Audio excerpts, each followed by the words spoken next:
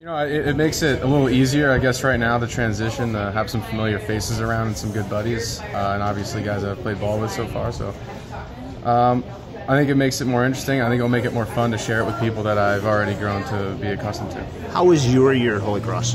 Personally, I didn't get a chance to play a lot. Well, we had a great season. We ended up losing in the conference championship, but I'm looking forward to playing for Pittsfield and learn a little bit and playing a little more ball.